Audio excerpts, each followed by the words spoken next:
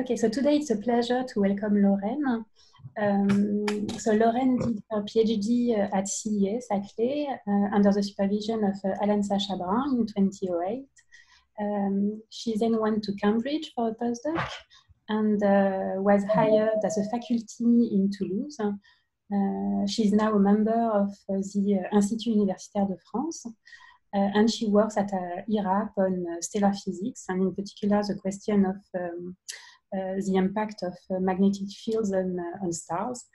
That's it. So maybe I should also mention that in 2016 she got a prize from the French Society of Astronomy and Astrophysics for young faculties, and I think this is the first time I met you actually in person. Okay, so thank you very much for accepting to be here today, and the floor is yours. Okay, thank you very much, Sandrine. So I'm going to share my my screen up. Now you should see the screen, right? Yes. Okay. Okay. All right. Yes, perfect. Okay, good. All right, so I'm going to give you a review of only some aspects of what we can tell when we have models and simulations about how we understand the magnetic field of stars. So I will try to talk a little bit about the stars which are more or less similar to the Sun, cool stars on the main sequence, and where the mechanisms are more or less the same as what happens in the Sun.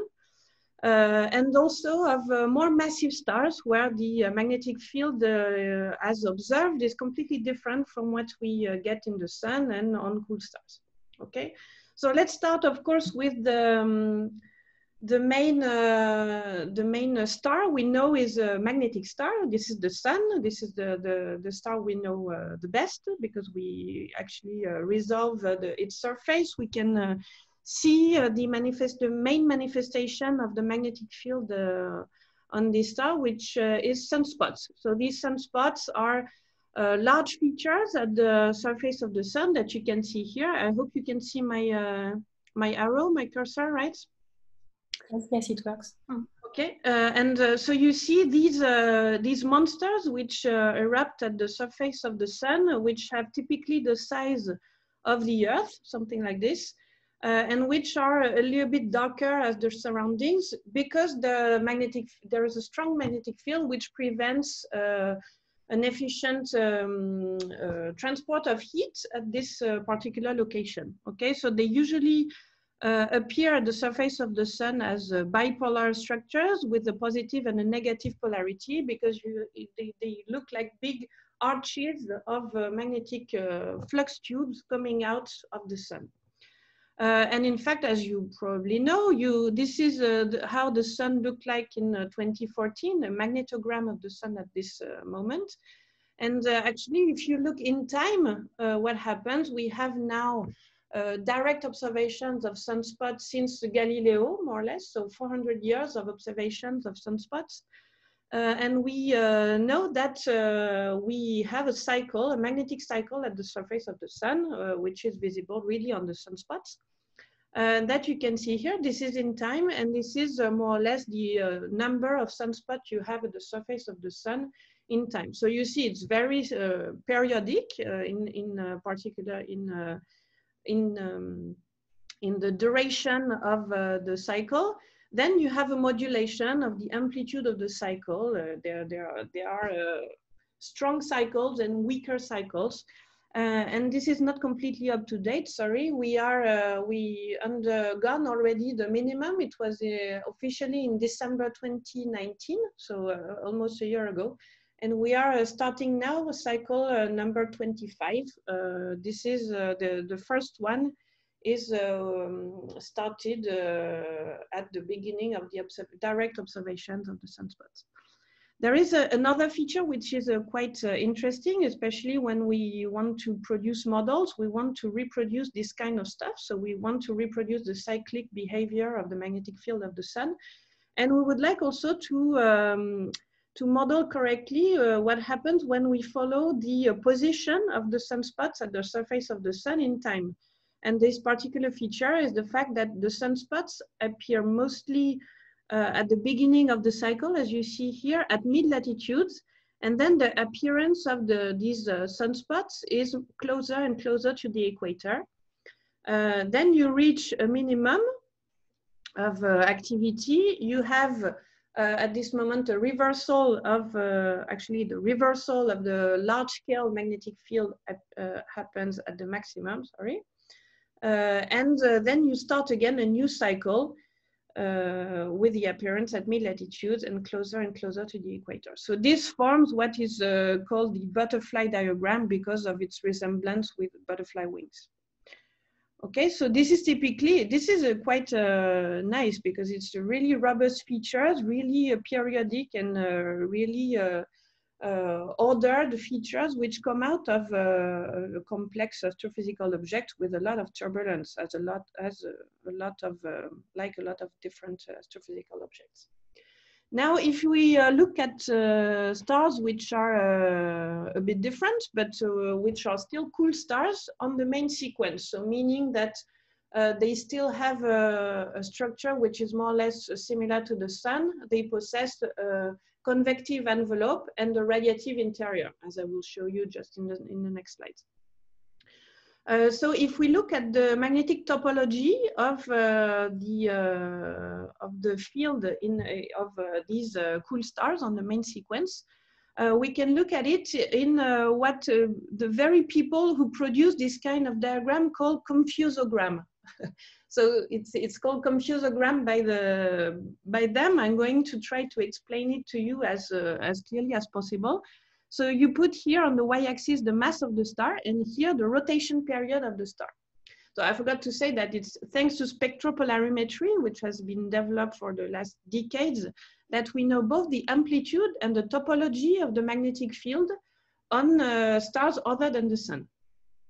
So this enables us to see that to put these different stars in such a diagram where the symbols will represent the characteristics of the field.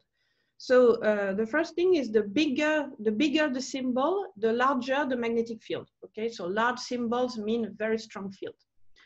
By the way, you see the sun is up there. The color of the symbol represents how poloidal or toroidal is the field.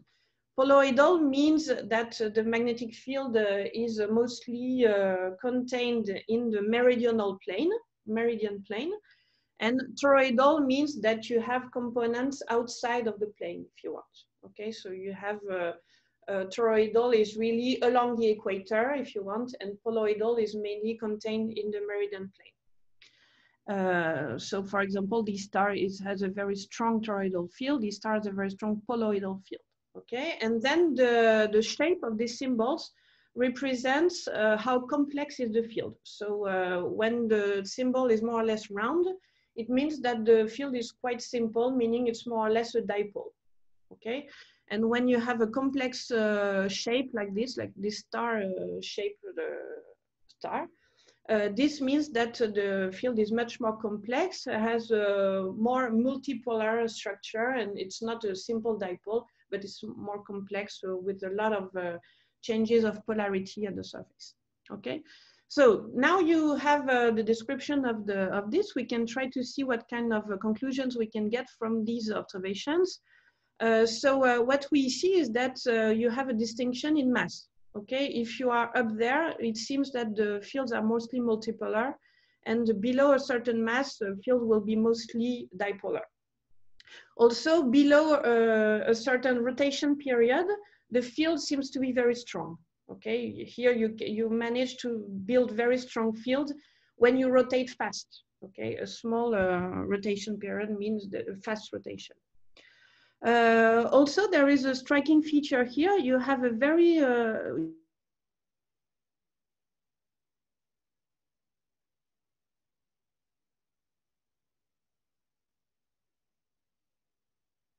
now called the bistability region, where you have two states of magnetic fields around the same region in mass and rotation. And this is more or less all we can say. If we also, for more or less stars which are solar-like, the same mass, if you increase rotation, you will increase the level of toroidal field. You see that you have more and more blue symbols here. Okay, so all these things are also useful for people doing models, try to represent these kind of things with nice, the nicest models we can have. Okay, this was just a snapshot at a particular time for stars. Now, if we want to have an idea of the possibility of magnetic cycles also on other stars, so not just for the sun, we need to look at them in time, of course, and on the sun, this is something I forgot to say as well, that on the sun, it's, the cycle is 11 years for the sunspots. So it means you need to observe stars for a very long time if they are going to have a cycle which are more or less similar to what we find in the sun. So in fact, in the 70s and 80s, there was tracking of the chromospheric activity on the large panels of stars, which were more or less solar-like. And there was a connection, still a connection between chromospheric activity, eruptions, and all that these activity which can be linked directly to the magnetic field. So we imagine that this chromospheric activity is a good proxy for magnetic activity. And there were cycles which were seen in the chromospheric activity on a large number of stars on this large survey. And what you can look at is the relationship between the rotation period, more or less. This will be defined in terms of Rossby. I will come back to this. And the cycle period of the magnetic field. Okay, and if you look at this, you see that so the Rossby number, which is defined here, is a rotation period of the star divided by this tau is the convective turnover time. So more or less the time it takes for convective motions to cross the whole convection zone. Okay, and this is given by models mostly. But if you look at this proxy, you see that there is a direct relationship, more or less, if you rotate faster, then the cycle period will be shorter. Okay, so it seems that there is a good relationship like this when you look at the chromospheric activity. Now, thanks to spectropolarimetry, we have direct measurements of inversions of magnetic field. So we have now a few stars, more and more stars, for which we have a good idea of magnetic cycle, and we can try to relate again this duration of the magnetic cycle with the rotation period of the star. Okay, so there are a few here that I cite. This one is interesting because it's really a solar twin, more or less same mass and the same rotation period as the sun, and there is a magnetic cycle which was made clear on spectropolarimetric observations to be more or less of 14 years compared to the 11 years of the sun. Okay, so one thing which is interesting for people doing model is that we can have some trends, try to see if we can first get a cyclic magnetic field, and then if we make our model rotate faster, if this cyclic magnetic field will have a shorter cycle or not. So if we now want to model all this, we have to look at the ingredients which are necessary to produce this magnetic field. And in fact, the necessary ingredients will be the flows inside the sun. Okay, so you, inside the sun or in general in stars. Okay, so the sun is divided, it can be schematically represented like this. We have a radiative zone here, where the transport of heat is made by the photons, by radiation. And from 0.7 solar radius to the top, here convective motions are playing a role in transporting heat.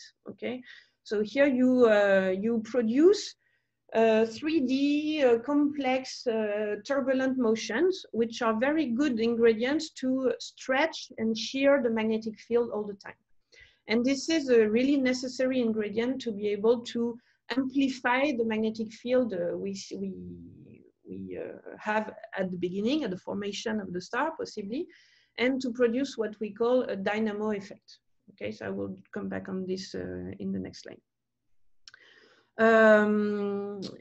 you do have also rotation of the sun, of course. What was made evident thanks to heliosismology is that the sun rotates faster at the equator than at the poles. Okay, so and especially in the convective zone of the sun, and this is what is called differential rotation. If you sit at the equator here, you make 3 turns of the sun, while if you sit here, you make only 2. Okay.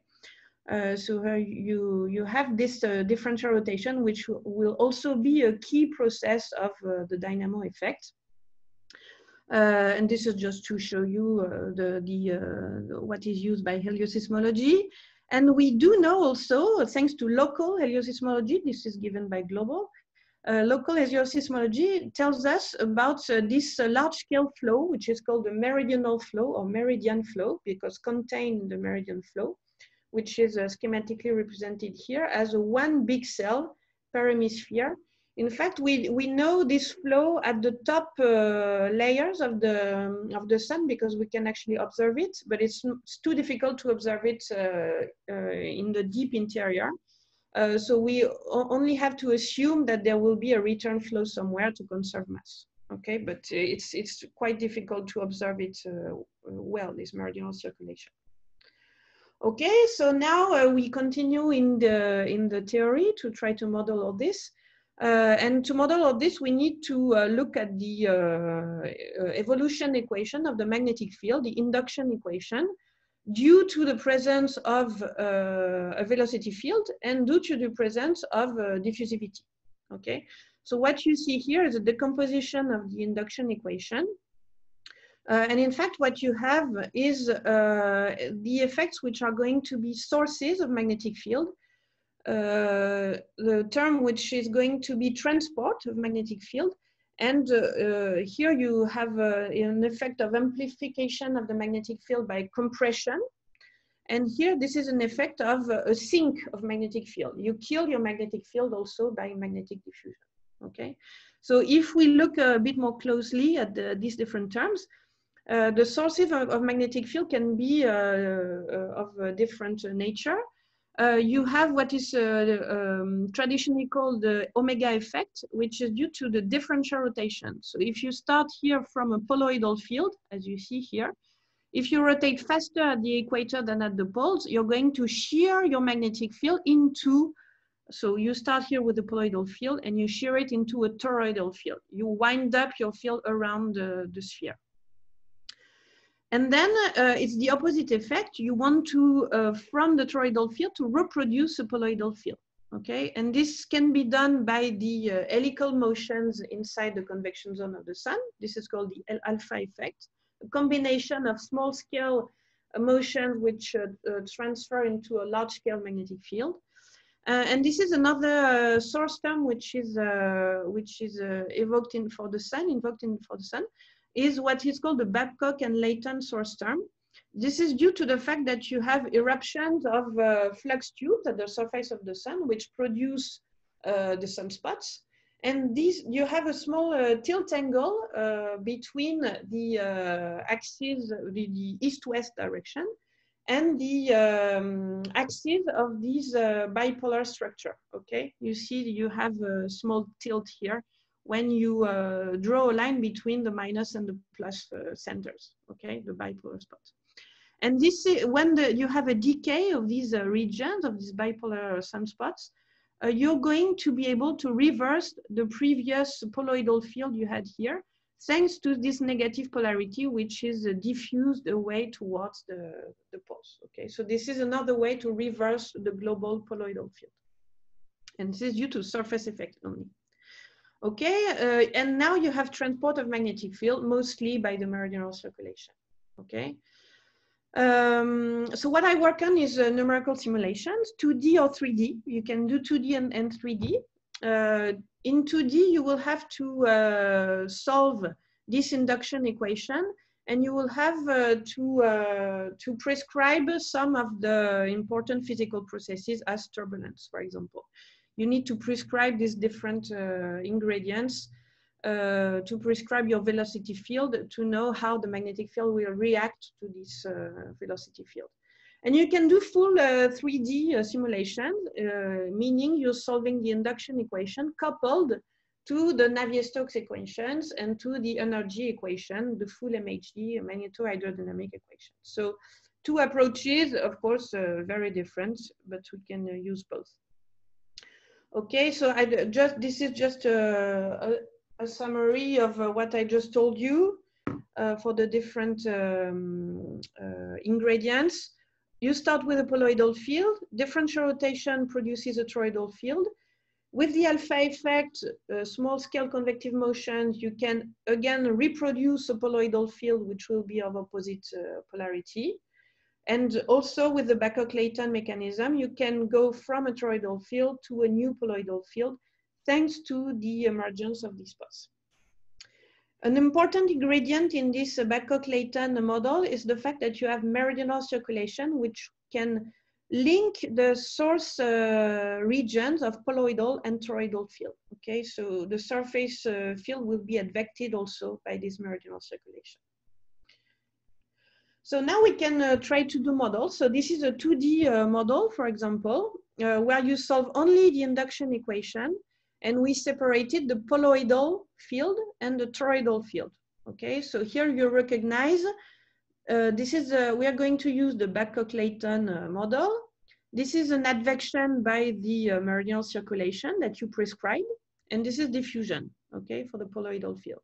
The toroidal field comes from the omega effect acting on the poloidal field. You have again advection by the meridional circulation, diffusion in these two terms, okay?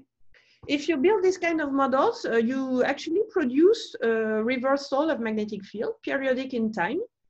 You can, with reasonable ingredients, get an 11-year cycle, okay? What you see here is the advection of the poloidal and toroidal magnetic field inside the convection zone of the sun, because mostly of the meridional flow. So what you see here is that the magnetic cycle period, you can look at these dependencies on the various parameters you're using. So using this large-scale meridional circulation, we get a very strong dependence of the cyclic period of the period of the magnetic cycle with the amplitude of the meridional circulation.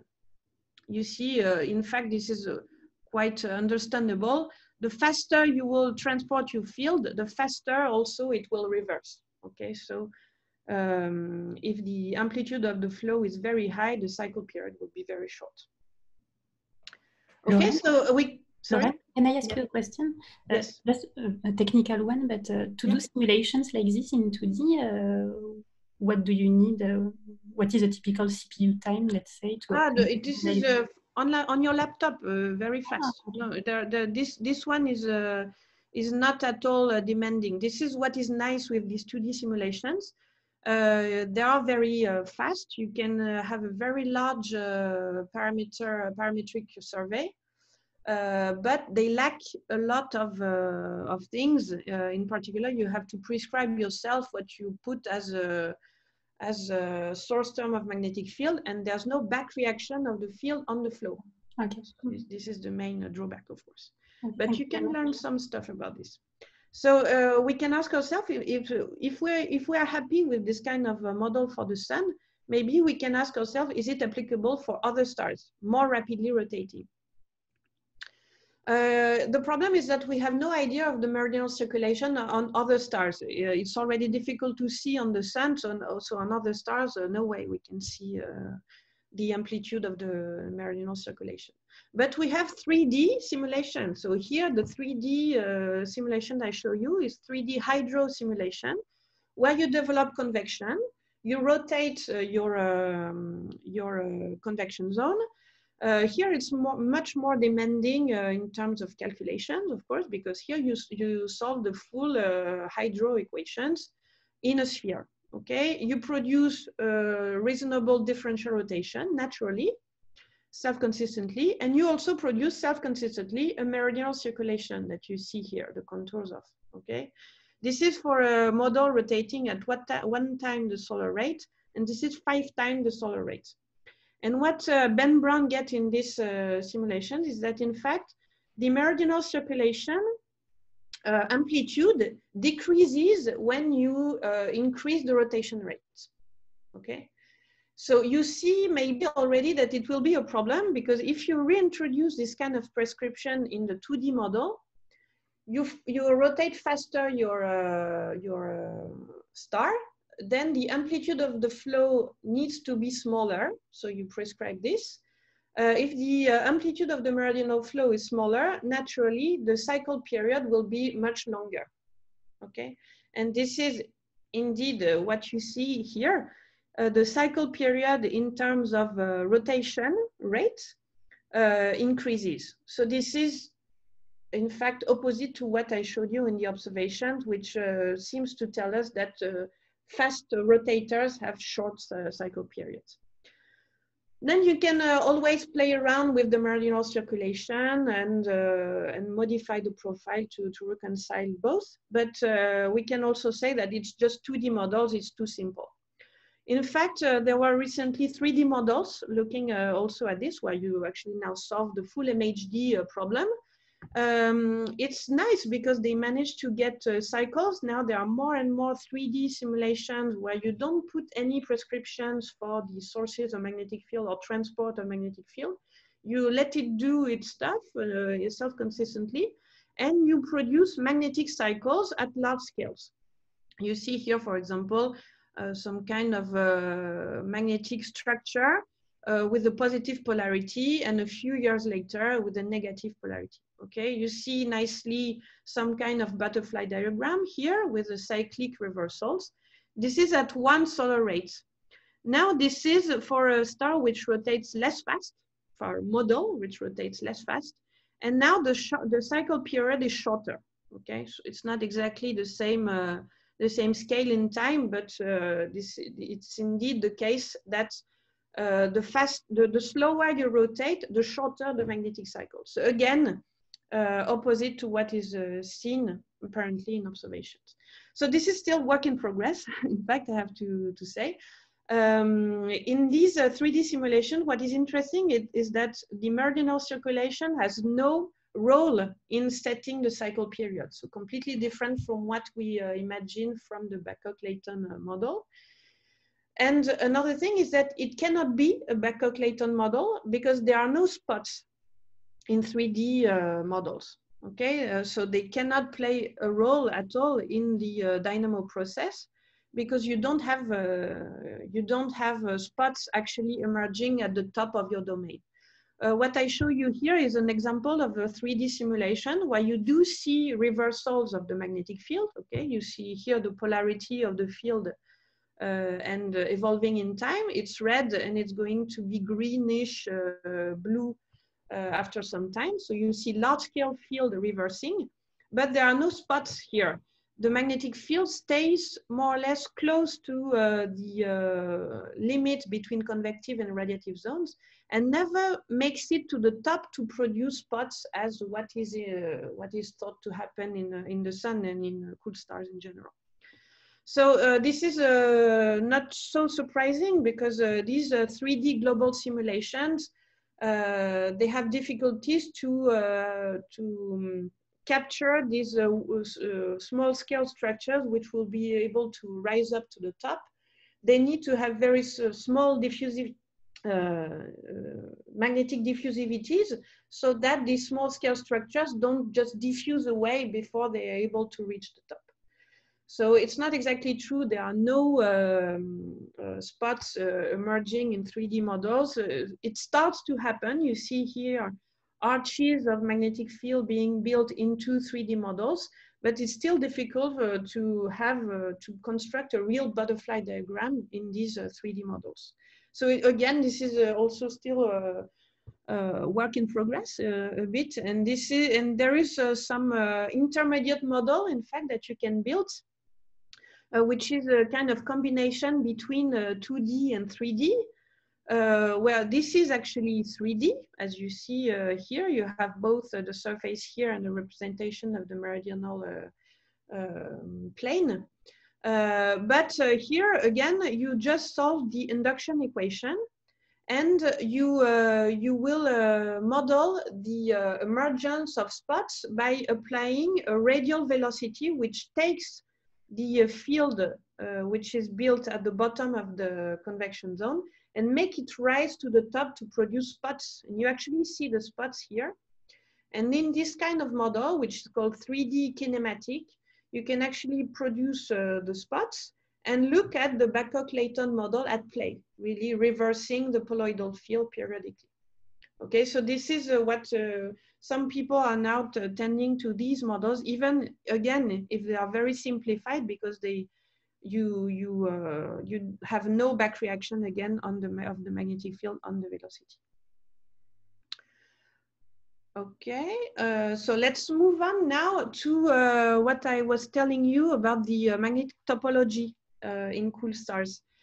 I told you that the rapid rotators tended to have a strong poloidal field, and the slower rotators tended to have possibly more complex multipolar fields. Okay, so in fact, this is what is also seen in numerical simulation. So now it's 3D MHD simulation when you solve the whole set of MHD equations.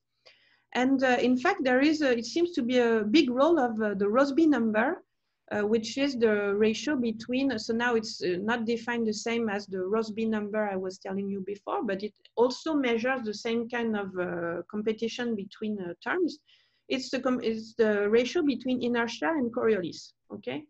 So what you see on this plot is these different points represent different 3D simulations. This is taken from Gastine. And here you see the dipolarity of the field as a function of Rossby.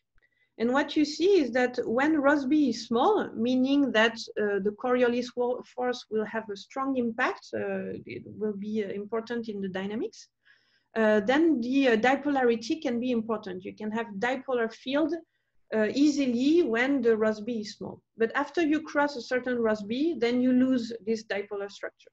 Okay, so this was also seen in planetary dynamo models already in 2006.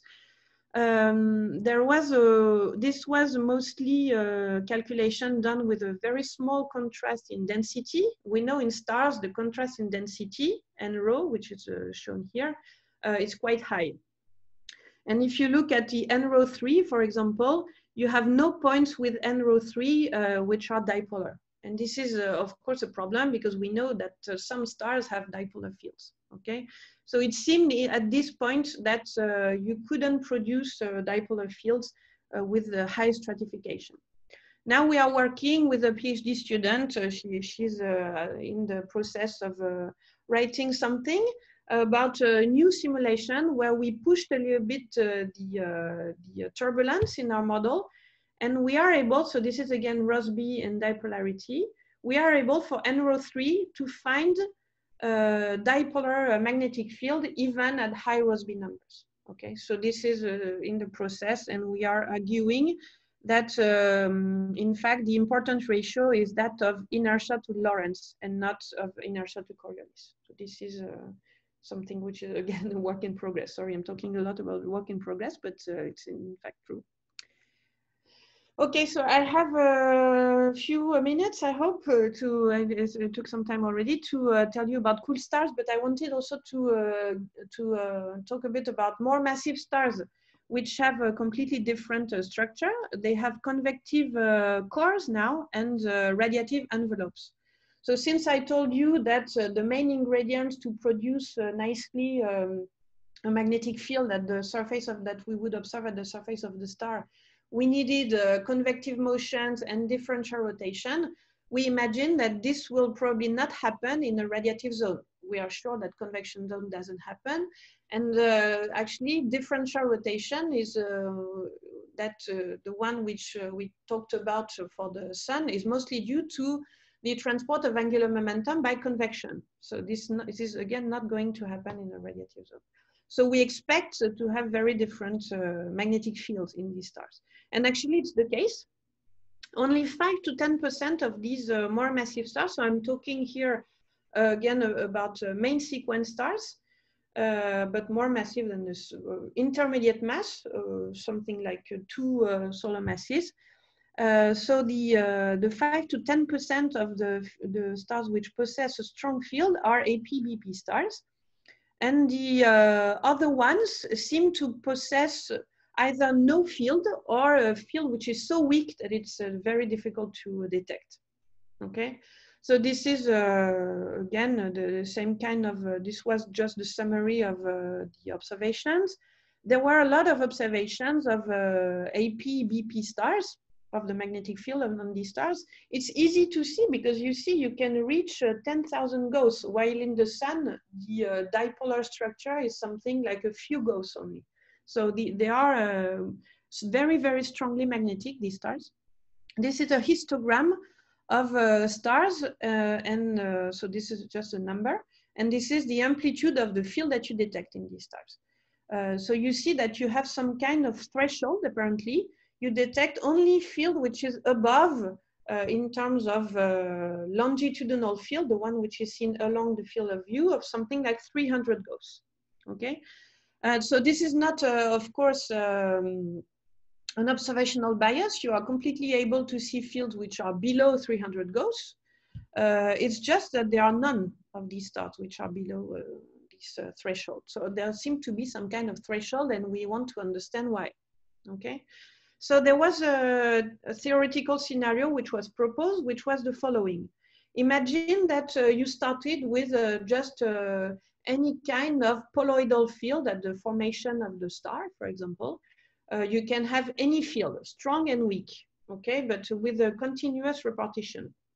If you start with a very strong poloidal field and you have some differential rotation in your radiative zone still, okay, so which can be here because of contraction effects, for example, or spin down effects. If you have a strong poloidal field, the differential rotation will try to shear it into a toroidal field, but it will be difficult because magnetic tension has the property to fight against this shearing effect. This is the back reaction of the magnetic field on the flow that is, by the way, missing in the 2D models I was telling you about. So in fact, you are left with the strong poloidal field you had at the beginning and a strong dipole. But if you start with a weak poloidal field, you can shear it by differential rotation into a strong toroidal field, B5 toroidal field. And this is known to be unstable, this magnetic topology. If you have, you are completely dominated by one of the components, in particular here toroidal, it's going to be unstable, produce weak, produce small scale structures.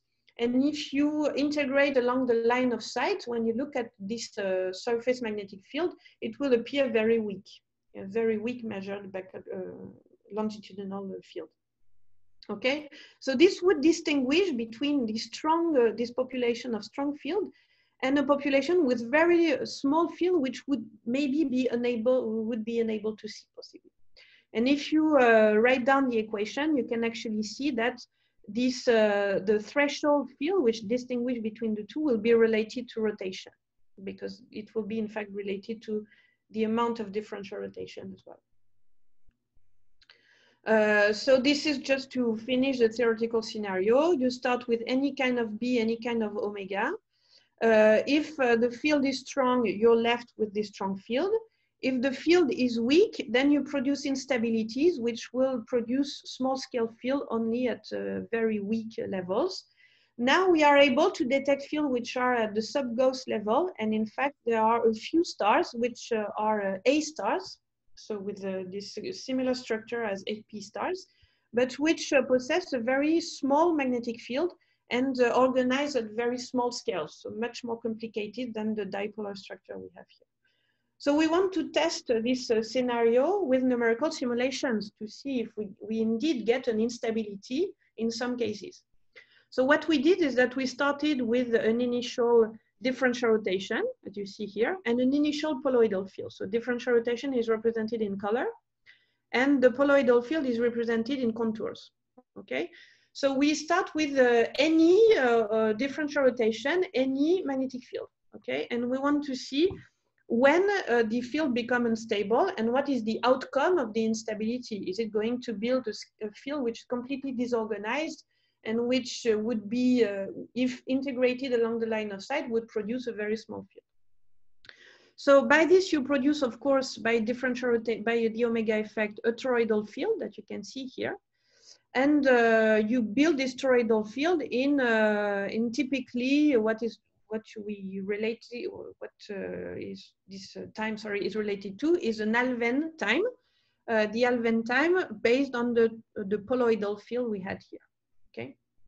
And we built a maximum of toroidal to poloidal field. We want to see if this configuration is unstable. It is unstable, as you see here. So what you see in this representation, again, is the same. This is a toroidal field, the background toroidal field, which becomes unstable to some kind of instability. So it took us a while to understand what this instability was. And we understood it by looking closely at it and relating it to local analysis, instability analysis of people in the 70s, actually, who already had some clues about MHD instabilities. So what you see here is the toroidal magnetic energy with respect to time at different azimuthal wave numbers. Okay, so we can decompose our field into m equals 0 axisymmetric and then the non-axisymmetric structures. Okay, so the higher the m, the more nodes you'll have in the azimuthal direction. And you see that we introduce a perturbation here. This is the axisymmetric toroidal field. And you see that you have a growth of a linear instability at a certain point, which grows for favored modes, which are more or less 4, 5, and 6. The instability, if you look at it closely with looking at the perturbed magnetic field, you see it has a particular structure with a lot of nodes in the latitudinal direction. And this is a 3D view of this instability. The location of the instability is mostly on the maximum of the field. So this convinced us that this instability was in fact of magnetorotational type. The magnetorotational instability is mostly invoked in accretion disks. You need to have a rotation rate which, so if we talk about cylindrical geometry, which decreases with the axis of rotation, and the angular momentum also has to decrease, okay, to be stable hydrodynamically. But when you introduce a small magnetic field, it's able to destabilize the shear. In fact, it's an instability of the differential rotation itself, but driven by the presence of a magnetic field. Okay, so we do have these unstable cases. We need to find also stable cases, of course, because we want to have these two populations. Okay, so in fact, what distinguishes between a stable and unstable is the growth time of the instability compared to the lifetime of the background field. Okay, I told you that the background field, which you could see here, is going to live for some time, but then it will decay because you have no forcing in this system. It's an initial value problem. So you want this configuration to live time which is long enough so that the instability will develop on it, okay, and reach the level of the axisymmetric field to completely destroy the field. And this will happen only if the growth time of the instability is small compared to the lifetime of the field. Okay, so in other terms, meaning that T omega is small compared to TAP. So this is what you see here. When this ratio is small, so in fact you see that this means that rotation is fast compared to the poloidal field. Then you will find the instability completely killing your axisymmetric field. And when this ratio increases, then the instability grows, but it has no time to develop before the mean axisymmetric field has already evolved and changed to a different structure. Okay, so this was the main outcome of the simulations we got, and we were happy about this because this criterion here, you can actually see that it's going to be related to relate omega and the dipolar field that we get. So the fact that the dipolar field we see in the AP-BP star could be connected to their rotation rate appears in this simulations, appears in the theoretical scenario, and also appears actually in the observations. Okay, I think I have no time to tell you about what happens when we introduce stable stratification. What you just need to know is that when we, it was, of course, what I showed you before. So I will jump to here. What I showed you before were unstratified cases, meaning that we're doing a Boussinesque calculation. So you have no, you have both no density contrast and both no entropy variations. Okay, you don't have a stratification in entropy. Now, if you introduce stratification in entropy, a stable stratification really, which prevents radial motions to really develop, then you imagine that it will be a problem for the instability to develop. And in fact, what we find is that we still find the instability even in the stratified cases. So this is a summary of what we get for the surface field, for the unstratified cases in a non-stable case and a stable case, and for the stratified cases, unstable, stable.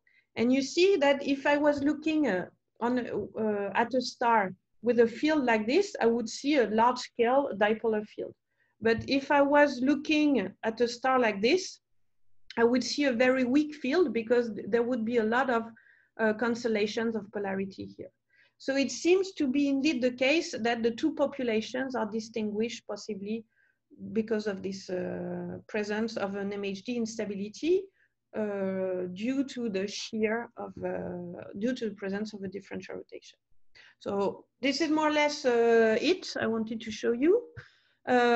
We still have a lot of questions. Even for the sun, we are not sure what actually sets the cycle period in the sun. We are not sure that the models we are applying for the sun would really apply to other stars. And for more massive stars, there are still things to do because it's not completely clear that what kind of differential rotation you actually produce in a radiative zone which is contracting, for example. So this is also still a work in progress. So there are more to come, of course, with a lot of observational instruments, and that's it. I think I'll end up here. Thank you very much, Laurène. It was very clear and very interesting. So now, if some of you have questions, please raise your hand on the chat.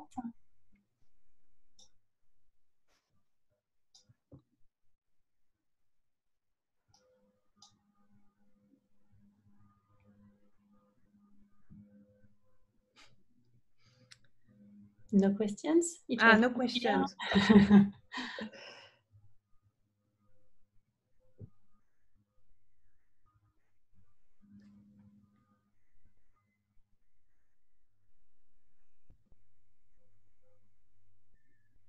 Okay, there is one. Frédéric,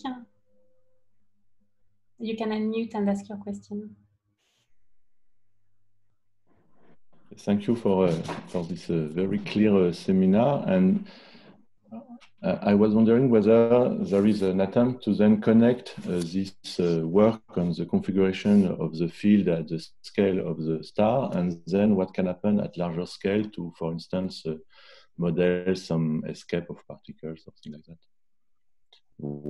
to connect to a possible wind from the star. Yes, there are some attempts, of course. There are a lot of interfaces already here with all the models I showed you. are in fact models which stop before the surface of the star, because they all use an approximation which is not valid when you get close to the surface. So going even above is even more difficult, of course, but there are some work. Well, in fact, in particular, when I showed you this this plot, we extrapolated the field that we get at the surface to have a coronal field, and on top of this, we ran a solar wind model. So it was Rui Pinto who did this in Iraq, and he's developing, in fact, 3D wind models with Alexis Rouillard. He did this when he was in Iraq. And with this, we can actually model the evolution of the wind during the cycle due to the presence of these active regions, which will locally perturb the structure of the magnetic field. So indeed, there are connections like this. There are also people looking at actual magnetograms that you can get from spectropolarimetry and trying to build a wind solution from the boundary magnetic field you have at the surface of your observed star. So this is indeed developing quite a lot at the moment, especially if you want to have also some ideas of what kind of environment you have for exoplanets or this kind of stuff. It's in particular, for example, the fact that Spirou is looking in particular at M stars and at exoplanets around M stars. There is an important part of Spirou, which is to detect a magnetic field on these M stars. They are supposed to be very active, so produce a strong field. And if you are able to have an idea of the magnetic environment around these exoplanets, you will have also some ideas of how nice it is to be in these planets. Yes.